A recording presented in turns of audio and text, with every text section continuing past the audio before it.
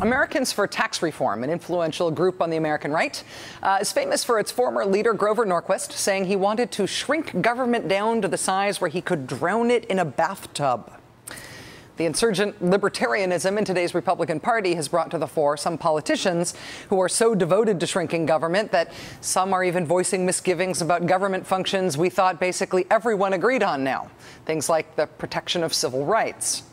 At the core of the I hate government sentiment that's very fashionable right now is a sort of nostalgia or maybe fantasy about not having government at all, about free people, free families, untaxed, unconstrained by external authority, living according to their religious beliefs and the motivations provided to them by the free market. Which, you know, when you put it that way, it sounds kind of bucolic and awesome, right? When you see it in action in a country that hasn't had a government in about 18 years, it actually looks like this. This is Somalia, from which NBC's chief foreign correspondent Richard Engel has just recently returned. Richard has reported from a lot of war zones and a lot of earthly hellholes in his time as a correspondent. Before we talk with him live here in studio about this trip, I'm going to let him explain in this footage why this particular place right now seems to him to be the single most dangerous city on earth for the people who live there, and maybe for us here in the U.S. too.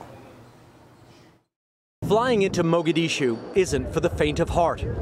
On the airport runway sits the wreckage of a crashed plane. It's a fitting first impression in Somalia, which hasn't had a functioning government in 19 years. Our hosts are the 5,000 African peacekeepers here. Their mission is to prop up the Somali government, so weak it only controls a few square miles of Mogadishu. Somalia's president, Sheikh Sharif Sheikh Ahmed, can't go much further than his palace gardens. What we need to do is build our institutions, he says, the basic framework of security and law and order. That's our first priority. Mogadishu today is the most war-torn, dilapidated city I've ever seen. But what's happening here is far worse than just all of these destroyed buildings. The majority of the militiamen terrorizing the city are under 16 years old, teenagers empowered by the chaos to enter people's homes, lash women for dressing inappropriately, and chop off the limbs of accused thieves. Under a thorn tree, I meet 20-year-old Abdelhadi and Ismail Abdullah, 18. Both claim they were falsely accused of theft and subjected to the Shabab's radical Islamic law. And then they cut it through. Their punishment, amputation of the right hand and left foot. Their parents forced to watch. I tried to call out to my mother and say, please, somebody save me, Abdi says. But it wasn't over. The militants returned 15 days later and sawed off 2 more inches of Abdi's leg just to make him suffer. I have nothing to compare the pain to, he says. The fighting and Shabab terror have created one of Africa's worst humanitarian disasters. 20% of children are malnourished. 25% of families have fled their homes. And there are only 250 doctors left in all of Somalia.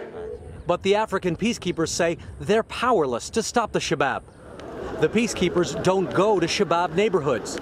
Fighting, they say, isn't their mandate. Our mission to Somalia is peacekeeping.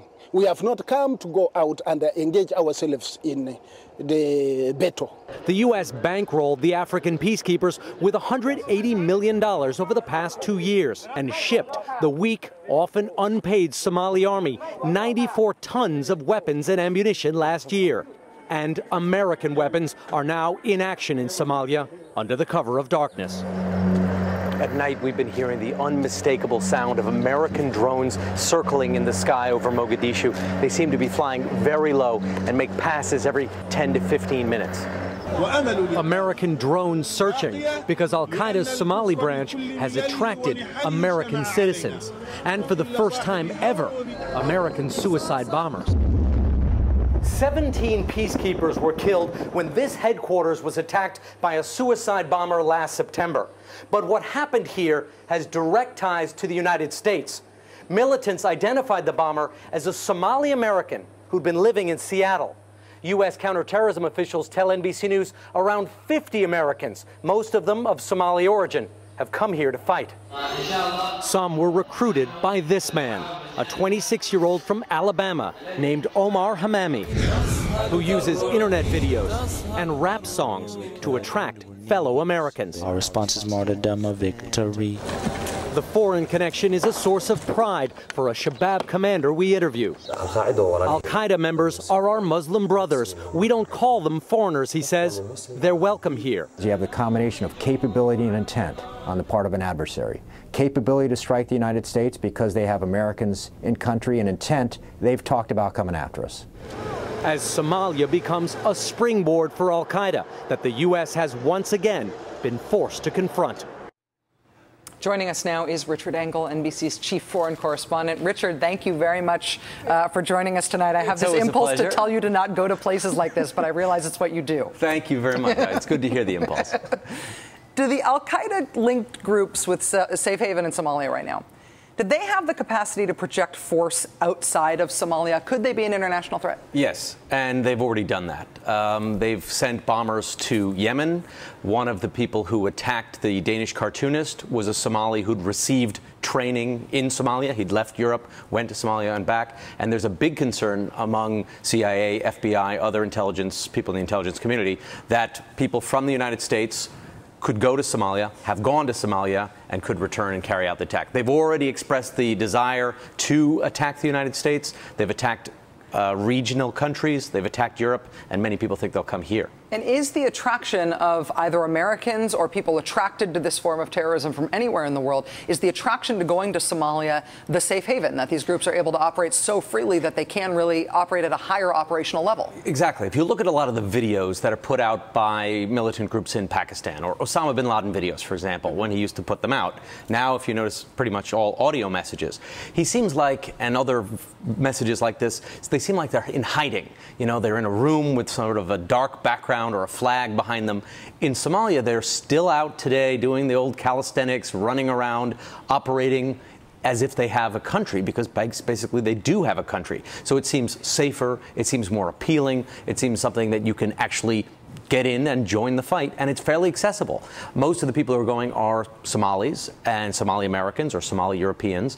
They are still, because of the clan structure in Somalia, tied to the conflict in that country, and there's almost no accountability. You can land at Mogadishu airport, or you can just get a plane and land anywhere that it's flat. There is no government there, and so it's very hard to track people. What's it like to be on the ground in a failed state? I mean, what's anarchy like there? It is unsettling, to put it at the for me or for them. I mean, for me it was unsettling because if something happens, there's no one to call. No one is coming to help. No police, no fire department. If you get into a car accident, that's it. There's only a few doctors in the entire country. No one will come to help you. No diplomatic representation, no reliable government. If you're in a dangerous area in Pakistan, you can call the military or you can call the U.S. Embassy. Even though there can be problem areas and you could get kidnapped or some bad things could happen, at least someone will start coming to look for you. In Somalia, there's no one to call.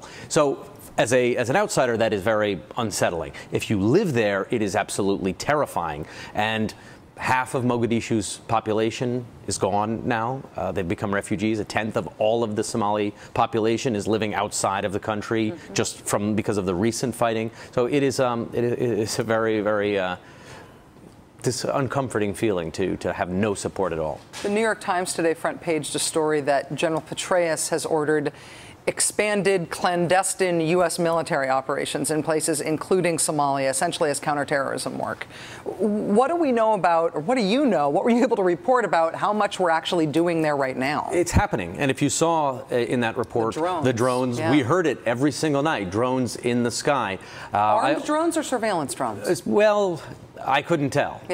But there have been drone airstrikes before in Somalia. So there have certainly been airstrikes against Al-Qaeda leaders. The ones I heard, I don't know if they were armed or not. But in addition to that, there is a lot of contractors that have gone there. Security contractors, many of them funded in peculiar ways, but basically being funded by the U.S., who are there as mercenaries, as trainers, as advisors. That is happening. Just today there was a dispute because a whole bunch of German contractors, security advisors were on. These are the same types of people who were going to Iraq and Afghanistan in the early days. They are now heading to Somalia. I saw a lot of them. When I was on the plane going in, I was there, another reporter or two, and then a whole bunch of mostly South African people who, tattoos, they fit the part. Guys with big arms and no insignia. Exactly. Yeah. Wow. It's like Afghanistan and Iraq. One of them is the other war. Then Pakistan is the other war. This one is the other secret war. And that people don't want to deal with it because of the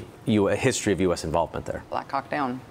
Richard Engel, NBC Chief Foreign Correspondent. It's always a pleasure to see you here and to see you safe. Thanks for being here. Thank you. Good to see you. It was really a pleasure.